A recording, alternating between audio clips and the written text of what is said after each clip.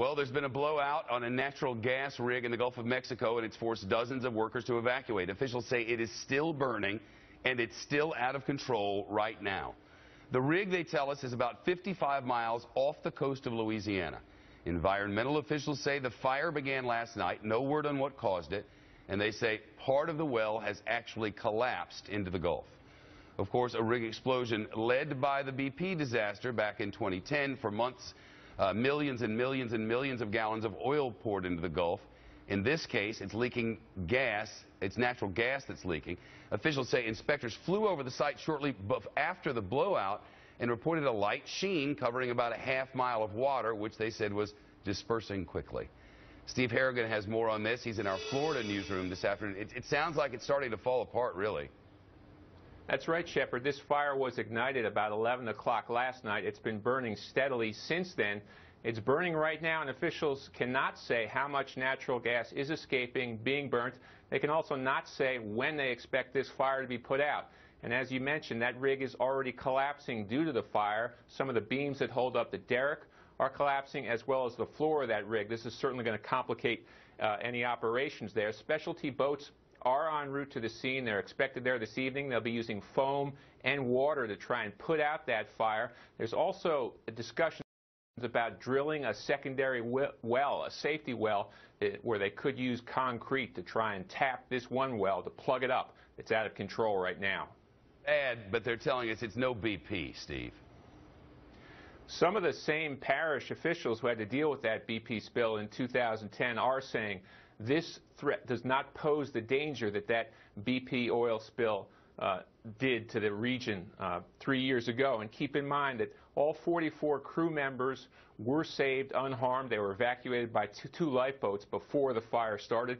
The Coast Guard already has a command center in place, and that sheen that you mentioned was light early on. Right now, the most recent observations say there is no sheen on the surface, but as we know from the BP, that doesn't tell the full story. Shepard. Oh, it doesn't. Thank you, sir. Joining us now is Earl Hughes. He's the Director of Homeland Security and Emergency Preparedness for Terrebonne Parish in Louisiana. He worked on the cleanup after the 2010 Deepwater Horizon spill and is live on the line with us. Sir, good afternoon.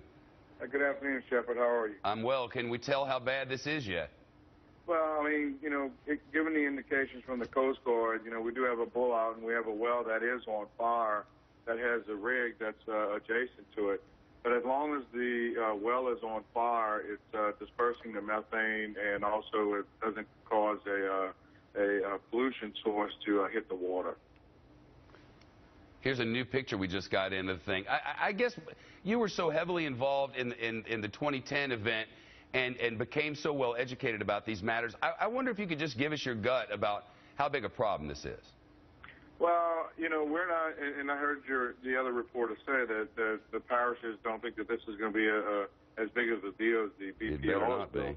And it won't. It's not going to be. I mean, we have a rig on fire that has natural gas, not a crude oil, and the natural gas is at the present time it's on fire, so the fire is consuming the natural gas coming out of the well, and any of the condensate or the oil product that is associated with natural gas drilling.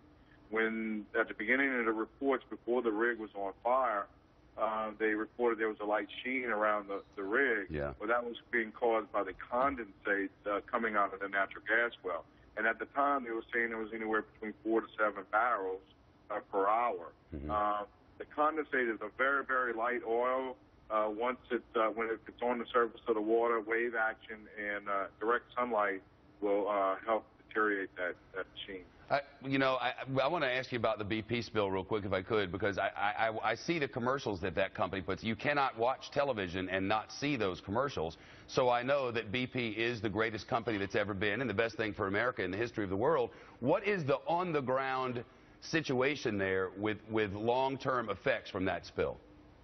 On the BP oil spill? Yes. At the present time, our parish wasn't affected as much as Plaquemines Parish was, right, or the Bush Parish, because we were further west than they were. But at the present time, we're still collecting tar balls that are coming on shore in small tar mats in the subsurface of the water along our coastline. But as far as, oil leaking still on the beach or being on the vegetation, we're not seeing any of that at this time. All right. Wishing you all the best, at least until football season. Thank you. Okay, Shepard. Y'all have a great day.